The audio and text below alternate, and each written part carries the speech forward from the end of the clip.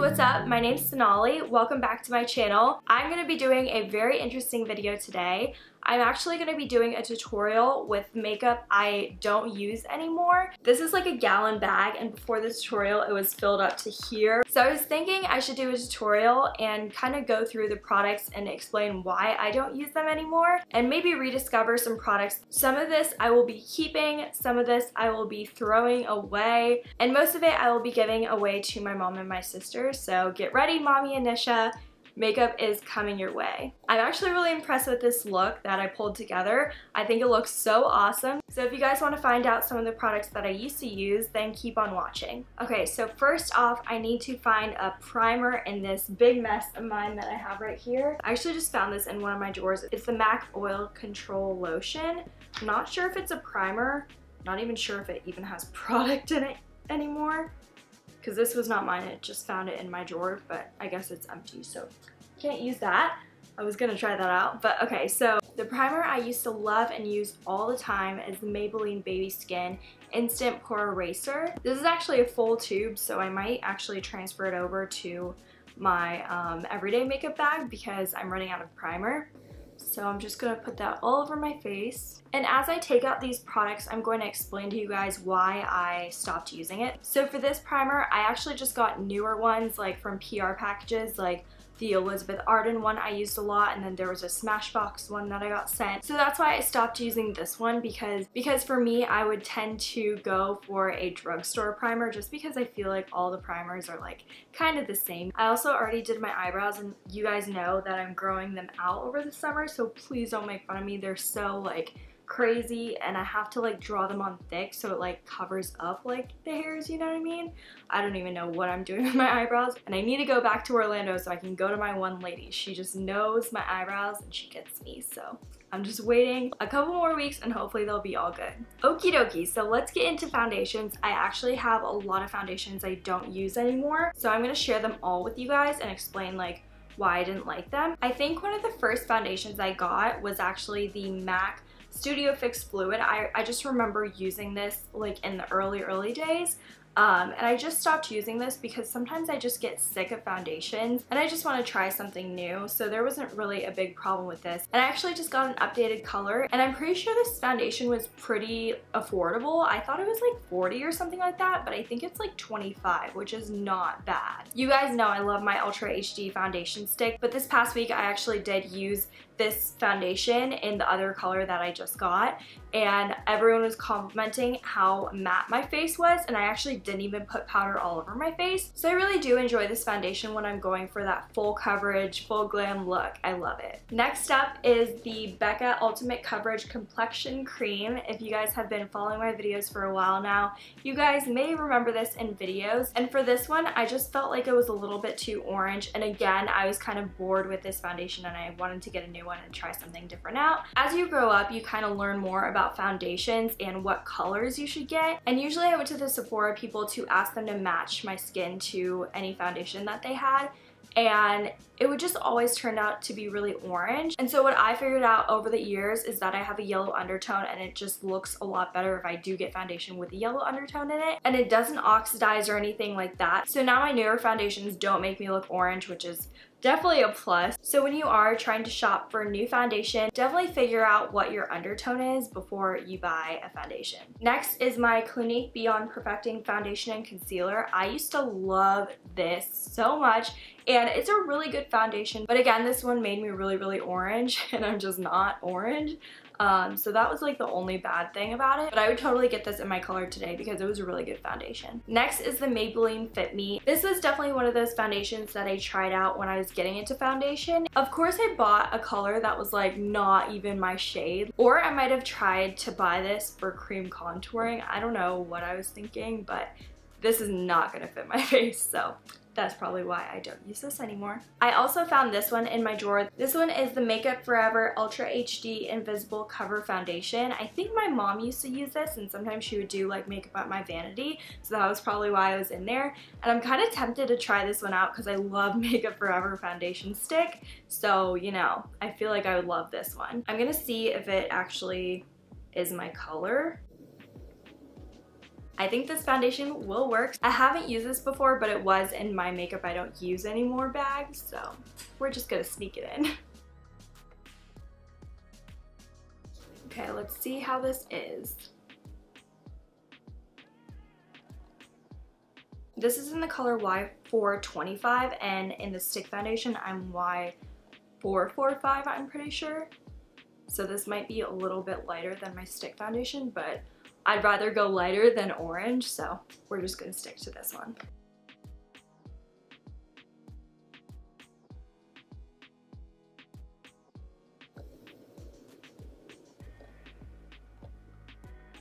So next, I actually have two concealers. This one is the Napoleon Perdis Mighty Concealer Pen. It just seems like a brightening pen because it's so yellow and like, I don't know, I just wouldn't really use it under my eyes. It would probably cause a lot of bad flashback now that I'm like thinking about it. I remember using this and I don't even want to see pictures because if I try to blend it out on my hand, it is like literally so yellow. Like, look at that.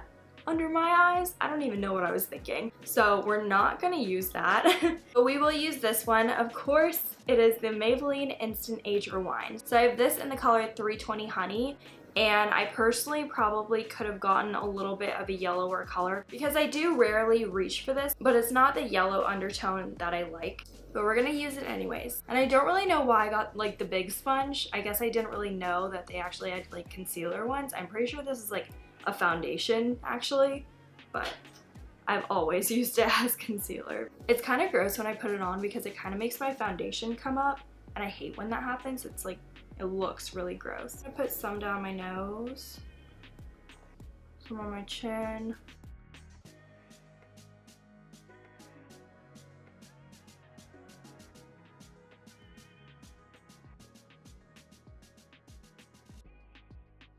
Next up, I'm going to set a little bit of my face. So I'm going to be using my Laura Mercier powder. I used to love this stuff, like I recommended it to everyone, but I just found cheaper options, honestly. This is still really great, especially for that first buy, but when you're going to refill it, you're just like, should I actually spend all that much money just to get another one, or should I try something different? I do reach for this powder sometimes, but usually I'll use my Derma Blend.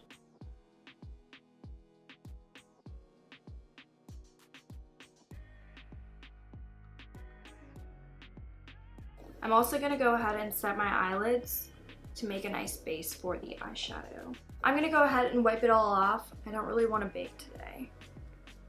I haven't really been doing that lately anyways, just been setting my face. So I'm going to do my weird order and go into eyes. Can you guys guess what I'm about to pull up? Like, I think it's very obvious, but it is the Naked 2 palette. I have not touched this thing since like high school, like early high school. I honestly think Urban Decay is a really good brand. Obviously, like, they're amazing, but the older Naked palettes are so overrated. Like, I used to be obsessed with this thing, and looking at it, I'm just like, ew, like, no wonder why my looks were like gross and like bad. I don't know.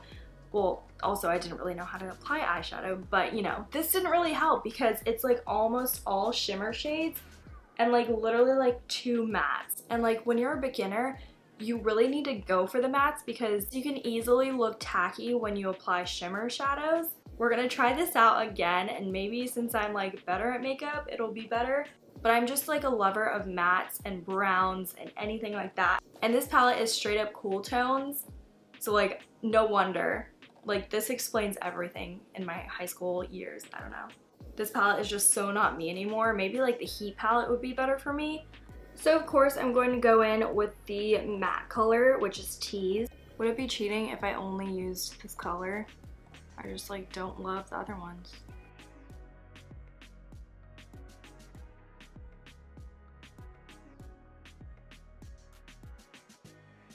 I remember using this all the time. This is YDK, so we're gonna go in with that on our lid. This is straight up high school like makeup. Obviously not now because those girls go to school with like modern renaissance like smoky eyes. I didn't have that back in my day, okay? I had to use this. This was literally what I did. I can't even. And I probably put shimmers in my crease too. It doesn't really look half bad, but it's just not something I would do in this moment of my life. Then I'm going to take Busted and put it in my outer corner.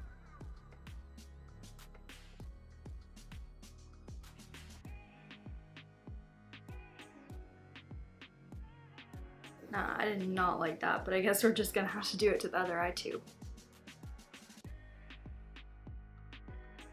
This is how the eyeshadow turned out. I'm not really loving it, to be honest. It really reminds me of high school and makes me kind of want to barf, so definitely giving this one away. Probably not to my family though, because I don't want them to have to suffer.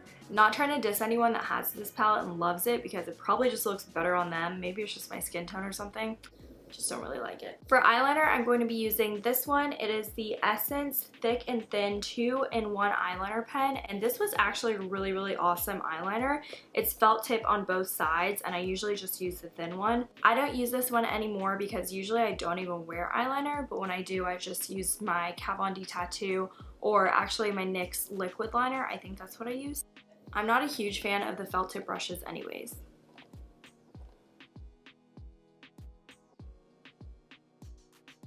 For mascara, I'm going to be using these three. The first set is from Physicians Formula, and it's like the lash extensions. So this is like the actual mascara, and this is like the fibers that you put on your eyelashes. If you get like one of these fibers in your eyes, it is so uncomfortable. So I'm probably not going to be using the fiber part. I'm just going to be using the mascara part from this. And the other one is this Voluminous Butterfly from L'Oreal. I used to love this. It doesn't really give you volume, but it does separate your lashes really well. So now that I'm done with the eyes, we can move on to finishing our face, and I'm going to contour next. And I have not used this in a while. This is the LA Girl Pro Conceal HD Concealer. It's in the color Dark Cocoa, and I honestly do think it is a little bit dark for me, but you know what? We're gonna YOLO because this was my old makeup, so might as well try it out.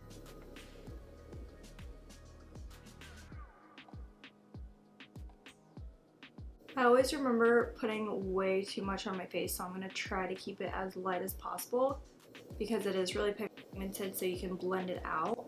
I'm kind of hoping this one works out for me so I can add it back into my everyday makeup routine. So I didn't do anything too crazy, but I know it's going to blend out a little bit crazy.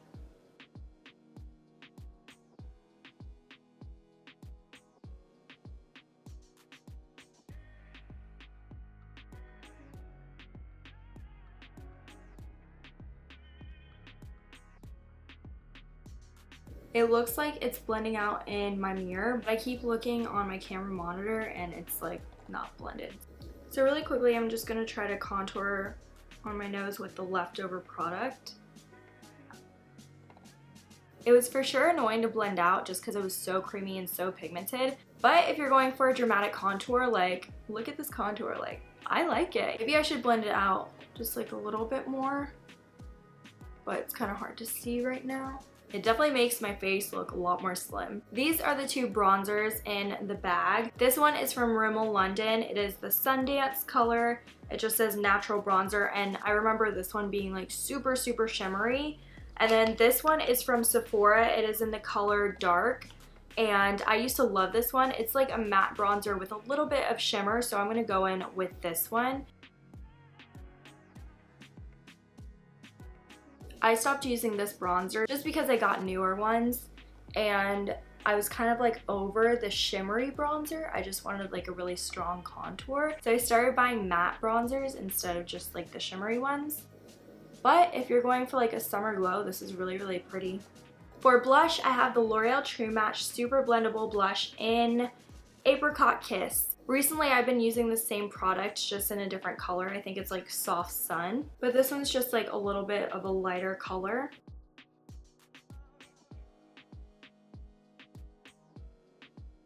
I think the face is definitely making it up for the eyes, so I'm really liking it. The next thing is highlighter, and I think this is probably one of the first highlighters I ever bought. And I was stupid enough to buy the color that everyone else was talking about on YouTube, aka everyone else that was like white and not my skin color at all. So this is the Soft and Gentle by MAC, and obviously any skin tone really could wear this, but I honestly didn't even know that there was like darker highlighters at the time. I just went for the name that everyone else had kind of thing. And pro tip, if you do watch beauty videos, make sure you get the product in your color. Sometimes I would do that for like concealers or like the MAC paint pot. I think I got like not my color at all. So it's definitely okay to take recommendations, but always get your color. I feel dumb for saying that, but people might not know it because I didn't know it. So let's go in with the Soft and Gentle, and I think it's actually gonna look pretty good. We will see about this. It's obviously still a really good highlight. I just wish I bought it in a darker color. I'm gonna do the tip of my nose and my Cupid's bow. The only lip product I found in the bag was this Urban Decay Glide On Lip Pencil in the color Manic. It's definitely a pop of color. I don't know if I'm liking it. The lips are kind of a little bit pink for this look, but you know, we're just gonna roll with it because this is the only lip product that I found in my bag. Next is finishing sprays. So I have two here. This is the Shiseido Quick Fix Mist, and this one I got from Lush. It is the Aroma Water, Toner Water. This one kind of sprays out really funky, like it'll spray out like really hard, and that's not what you want for a finishing spray or a refreshing spray. It used to mist out, but now like something's wrong with like the spray thing, so I'm not going to use this one because I don't want to like get shot with water in my eye, but I will be using this one, so let's see how this works. This is definitely super refreshing. I remember having like two of these, one in my makeup bag and one in my purse, so I can like spray it on through the day to just be like refreshed. And I don't know why I stopped because this is like really nice, so I think I'm gonna put it back in my purse. So this is the finished look, and I'm not too mad about it. The eyes could be a lot better, but the face turned out like really good. I really like it. I think it looks really fresh. Even though it does have like a pretty heavy contour, I think it looks really summery and healthy. So I hope you guys enjoyed this video. It was kind of a random idea that I thought of, but I had to film it. I think it's so fun like looking through your old makeup and seeing like what you loved and what you like maybe didn't like. Comment down below any makeup product that you guys used to use that you either hated or loved. I would love to know, and I will see you guys in my next video. Bye guys!